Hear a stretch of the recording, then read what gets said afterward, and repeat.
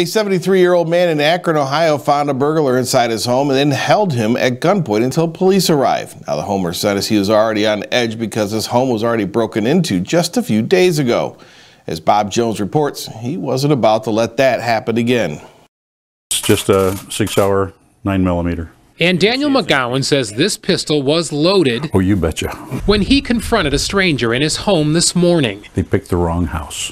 McGowan, a retired Akron area attorney, says the crimes actually started a few days ago when he was out of town. Someone busted open the front door and stole guns and ammo from a first-floor closet, laptops from upstairs, but left disassembled TVs behind. When I got home, this just swung free. McGowan put ladders against the door, and then around 5 a.m. today, a burglar gave a warning. Somebody started ringing my doorbells. And there are 2 doorbells, one front and back.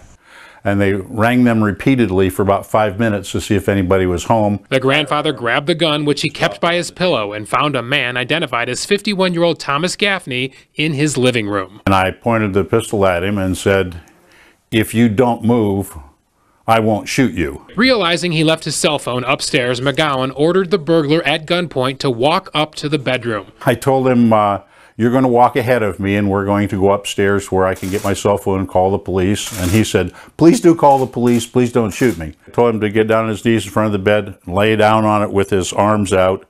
And I called the police and they showed up, and here he was. McGowan says he was prepared to shoot and is grateful things didn't end worse. If he had reached his hand towards a pocket or something where I thought that he might have had one of the guns that went away last night or the night before, then I might have been tempted to do that. A man who practiced law wants justice, but said what happened is not a case of an avenging attorney. My home was being violated, and here was a guy doing it, you know, in my presence. Here's the guy.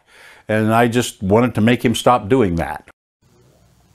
Well, according to McGowan, police found ammo in Gaffney's pockets and drug paraphernalia.